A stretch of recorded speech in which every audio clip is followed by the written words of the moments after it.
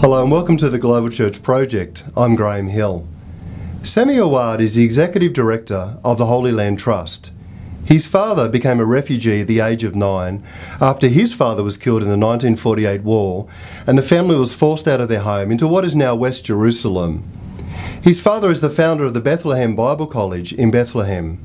His mother is from the Gaza Strip. At a young age, Sami was influenced by the teaching of his uncle, who is a Palestinian activist who promoted nonviolent resistance to the occupation during the First Intifadah, and was arrested and deported for his peaceful and nonviolent actions by the Israeli government. Through working with Mubarak, Sami was influenced to try to develop leaders and visionaries in a global nonviolent movement. He was influenced by people like Jesus, Gandhi, and Martin Luther King. Since his return to Palestine, he founded the Holy Land Trust.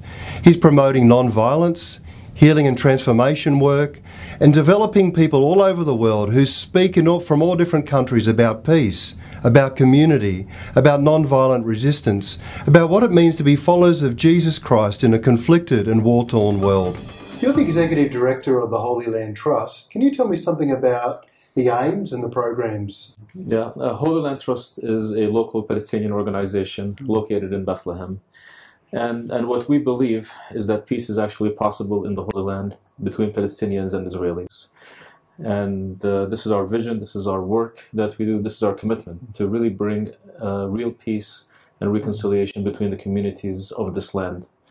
The way our programs function is that we made a decision, and I think it was a spiritually led decision a few years ago, not to fall into the trap of thinking that peace is just about achieving a political solution. So most of the time when you ask people, what does peace mean to you, they're thinking of what is the best political solution for their nation or for their community. For us, the work we do tries to look within each community and ask what are the challenges that each community carries that don't allow them to make peace with the other, that are preventing them from building relationships of trust and respect with the other, and then to address these challenges within each community. So we don't have a political vision for the Holy Land. Yes, we understand that at some point there will be a political framework because this is what we live in, nation-state structures, but our work is really about the communities. And what we feel is that unless the communities fully acknowledge and recognize the right of the other communities to live in this land in dignity, in peace, in equality, in respect, then we think that no political agreement will last. And so this is the commitment that we do. And we work with all segments of this community, Palestinians, Israelis, Jews, Christians, and Muslims. We look at this land, and this is where our name comes from, as the Holy Land. It is one land that is a land that has three beautiful religions that exist in it, have always existed in it since their beginning, and will always be here. So our work is looking at all of the communities of this land and addressing all the needs of these communities.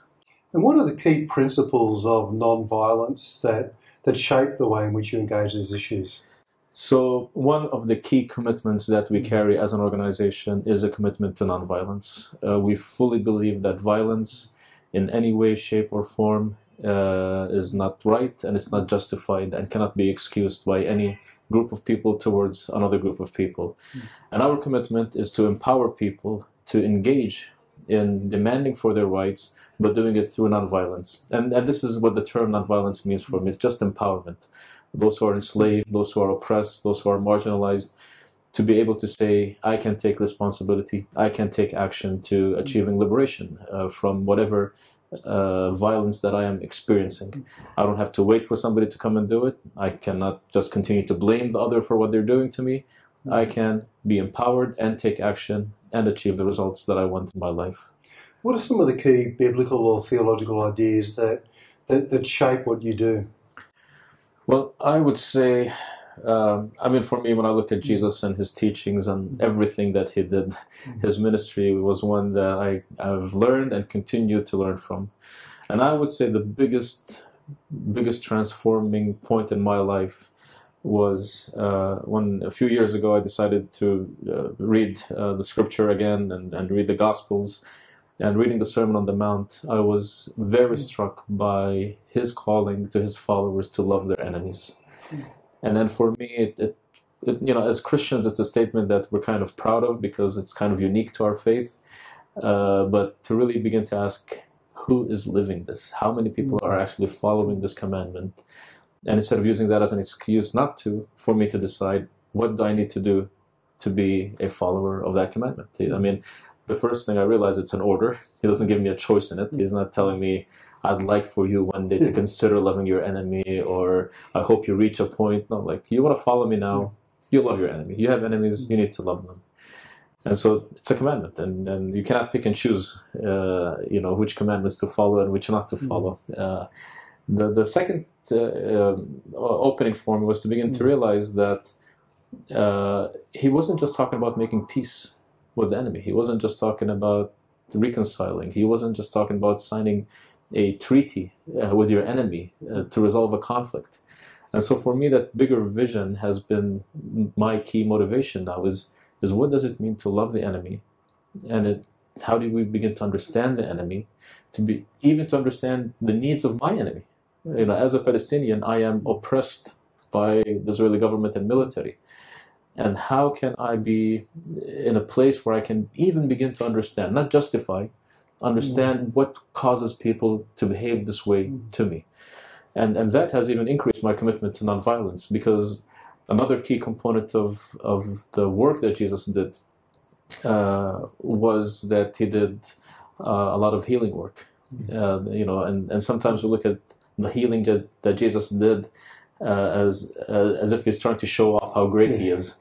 But more and more I began to realize that his healing work was intended to liberate people. This is where freedom comes from. Those who are physically, emotionally, or spiritually ill, he comes to heal them, to free them from the constraints that are not allowing them to live out their humanity the way God intended this humanity to be lived out. And so even when I look at my enemy, and I say, my enemy also needs healing. There's a lot of pain and trauma. And if I look into the Jewish community specifically, yes, there is a history of pain and trauma, the high point being the Holocaust and what happened there. And all of that trauma has been carried into this conflict, all of the fear of the other, all of the mistrust of the other. And so our work, for me, more and more, it's really embedded more into his teachings and what he calls his followers to do. Where do you see signs of hope in this land? It's very difficult. It's really difficult. Signs of hope in this land are very limited. But I would say, and it might sound very strange, I actually see growing hope in the growing hopelessness that exists. And I say this because I see more people giving up hope on everything that they've been promised was the answer, and everything they've been promised was the way to achieve this answer.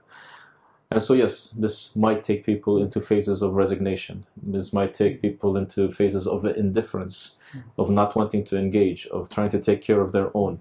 But at some point, there will be a movement from these people who have given up on the hopes of the past to begin to ask, where is the new hope for the future? And if I want to speak about a specific group, I would say the young generation, the youth, and I would say specifically the Palestinian youth, are in a place where they're questioning everything they've been told, are ready to question even the leadership structures that we have and the promises our leaders made, and to begin to really ask what is the future that they want to create for themselves and the generations to come. And so there are many opportunities there. I also see growing hope in a group of people that many people have said is the obstacle to peace, which is religious leaders. And for me, one of the things I began to realize more and more is that the marginalization of the religious voice from the peace process was a detriment to the peace process itself. Saying that religion is the problem, take it out of the equation, and we take the problem out, and we'll be able to resolve this conflict, which is deeply religious. Not religious in terms of religious conflict, but people are very religious in it, especially when it comes to the connection to the land. To say that we could resolve this as a secular Western conflict through negotiations in a Western way, all of this has not worked. And so for me, I'm actually seeing more hope come from people who were historically marginalized from the process, Christians, Muslims, and Jews, who are using their faith as a means to ask, what does peace and justice in this land truly look like? How did your uncle's life and witness inspire you in this work? My uncle started this work in the early 80s. I was 12 years old when he first engaged in nonviolent activism here. And the two things that happened with my uncle was, the first one, this sense of personal empowerment, the sense that I can do something. I grew up living under occupation. I grew up living under the oppression of the Israeli military, and never knowing what I could do, especially in a family that always said violence is not the answer. Well, what is the answer to make peace? And so he came up with this idea of nonviolent activism, studying Gandhi and studying Martin Luther King and many other examples. And so for me, that was very inspiring. The second major thing that happened was when my uncle was arrested by the Israeli government.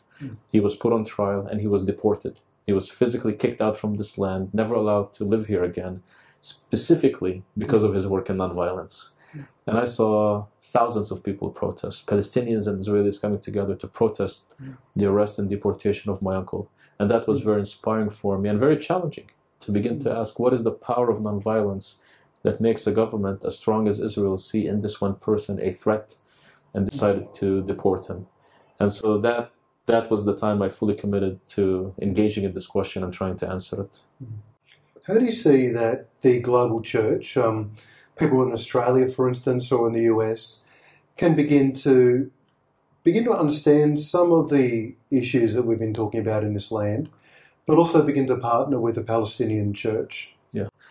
I think it's very, very important for the church to come and to engage. I think one of the big things we always call upon is that the church has forgotten that this is the birthplace of our faith.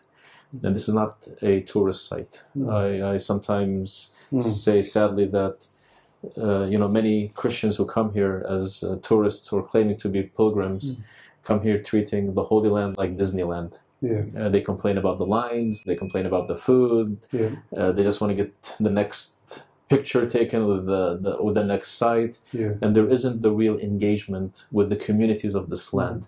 Specifically, I would say the local Christian population, which many people who come here don't even know we exist, but also with the entire population, the local Muslims, the local Jews of this land. And so I think it's very important to do what Jesus did, was he went and met the people. He walked in the communities, he met the Samaritans, he healed the Romans, he engaged with the communities, he engaged with all the peoples of this land, learned, listened to their stories, had compassion towards them. And that for me creates a big space for a possibility of healing in this land. And so for me, I don't want to see the church engaging in, again, the political discussion. Jesus never had a political solution to the Roman occupation. He didn't do shallow diplomacy between Rome and Jerusalem trying to resolve this conflict. And I think many churches think that this is what peace is about. For me, peace is about, again, doing what Jesus did, which is creating a space for healing, for freedom, for reconciliation, for bringing people together at the table, for us to be humble in listening to the needs of these communities and to see what we could provide them so that they can be strengthened to make the right decisions for their lives. And let the Palestinians and Israelis come up with the right decisions. Let us not be part of the dynamics of being pro this and anti this and criticizing this and arguing against this. There are people that live here. All of them have been created by God in God's image, and we are responsible for healing and providing for all the peoples of this land. And let the politicians then figure out the rest. What's your dream for this land and for its people? Well, my dream is to truly see every single individual for whatever faith they carry and whatever they believe in to be fully honored and treated as an equal in this land. To be recognized, for me as a Christian, to be recognized that yes, this whole land actually has meaning to me and meaning to my faith, that it's not limited just to Bethlehem because Bethlehem is in the West Bank or in the Palestinian areas. That for me as a Christian, Jerusalem is key, Nazareth is key, the Galilee is key, and I should have full freedom and access to all of these sites of worship, to have equal access to the resources of this land, movement in this land, movement in and out of this land, to be treated as equal as my Israeli Jewish neighbor. And for me to fully recognize the full right of the Israeli Jew also in the entire land, to begin to realize that most of the religious sites for the Jewish community actually exist in the West Bank, in the land that they wanted to give me as a political token to establish a state, which was going to create more conflict just because we marginalized that religious voice. So how can I say for the Jews, yes, this is your land. For the Christians, this is your land. For the Muslims, this is your land. And instead of this being the point of contention, that is the point of really starting to make peace. So my dream is a land where everybody is honored and respected, where nobody is fighting the other for possession or power. We're sharing the resources and engaging in what I would fully believe making the Holy Land become a real model to all nations. To be a light to all nations, for all of us to come together and be that light where they can see and they say, if these people can do it, so can we. I mean, it feels in some ways like the world is becoming more divided and polarized. How do we in this kind of environment become neighbours and partners, see each other's humanity? What are your thoughts about that journey? For me, it starts with a commitment to listen to each other, to really hear each other's stories. And it's not about arguing facts. Each person has their story. You know, we don't have two stories here, Palestinian story and Israeli story. I think we have 13 million stories in this land. And to really be able to listen and to really begin to create a space where how can we honor the past? How can we respect the past, heal the past, learn from the past so we don't repeat the mistakes from the past, but at the same time to begin to engage together and all of us asking the question, what is that future we want to create? And how can I make my decisions in the present to achieve that future instead of my decisions based on the past that I experience, which will never make that future possible at all because the future is full of pain and suffering. So we don't deny the pain of the past. We need to acknowledge it. We need to admit it. And we need to come out and really create a space for healing of that past, but to have a vision of the future. And I think this is the way that we can get together. And for me, this is kingdom teaching. You know, when Christ calls us to bring the kingdom at hand, bring that future vision into our present, and to begin living it, even if the reality is difficult to create that. And as you said, there is polarization, and there is marginalization, and there is tremendous hatred and fear in the communities. For us to stand in that space and to ask, as peacemakers, what is that future we want to create together, and how can we make our decisions to make that a possibility? What's most misunderstood about the things that you say? Well, many things. I think the biggest challenge for people here is still the notion that peace is still defined as the political solution. So I would say everything and then, but what is your political agenda? What is the end game for you? And it's very difficult for people to understand that I really don't have a political solution that I endorse. There's 23 solutions out there, and I say none of them work if we don't have the foundation.